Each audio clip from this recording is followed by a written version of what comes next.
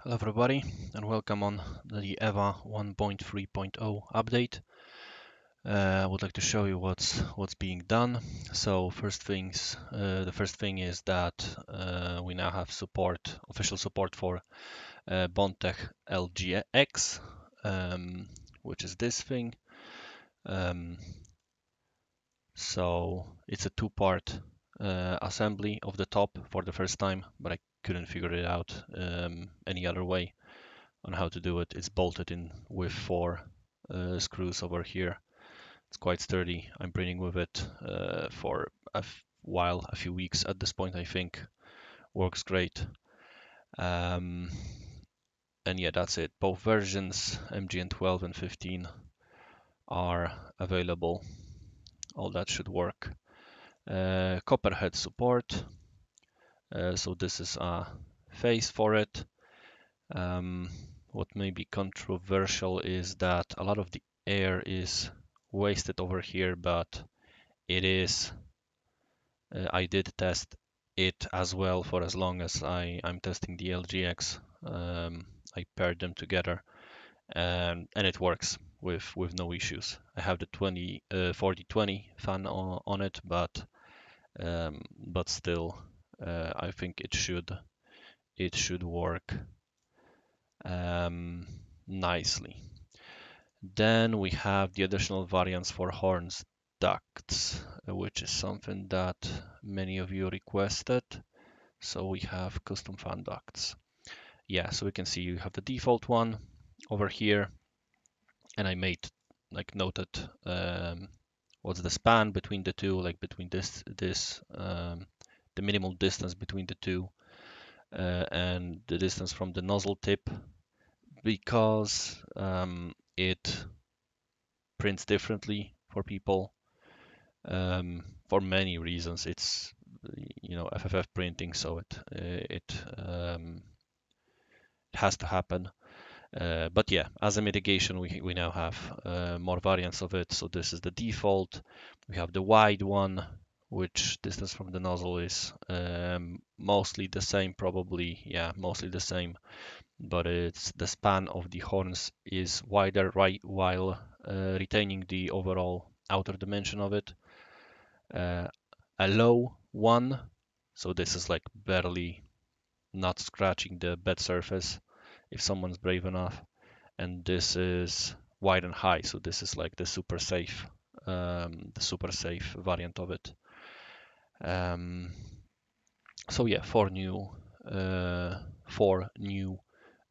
ducts that we have over here. Next up is the box management system. This was a lot of work, but as you can see, I'm quite proud of this feature. So please use it and test it.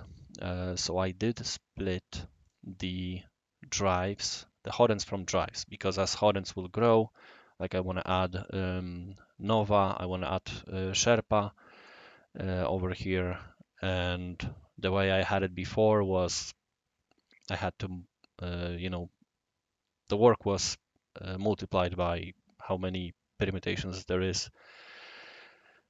Too hard to maintain. So now we have those separate like this. So in the BOM section below, you have only what you see in the picture, but you can add that thing to a box. So let's add it to the box, and it's like a card system over here. Then we're going to need an end stop. The ones I'm using are over here.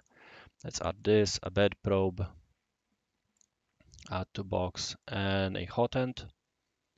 So we have those nicely split over here, and add to box. And right now over here we have a full bill of material of what is needed to create this carriage. This will also try to keep track of if you have everything that I assume you will want to have. If you get rid of, I don't know, end stops, it will try and tell you that. So I hope it's going to be useful, and then it counts all the parts that are needed to create this chosen EVA variation. You can sort that by printable files and click it through. It's not much to do, not much over here. Yeah, and if it even works, great. Okay. Next, split horns from drives. Yeah, I already talked about it. Add belt slots for the universal front. Yeah, so this is something that I did for the oh, I can show it to you over here. So I added those chamfers over here for the belt to be able to escape, so that we don't have to cut it to length or try to squish it over here by force. And that should be it. As usual, I am completely unprepared for what I'm supposed to say. Oh yeah, aero is deprecated. What that means is written down over here. And yeah, and you can see what's coming, hopefully, in the next releases over here. So please take a look. I hope you like it. Thank you and see you next time. Bye.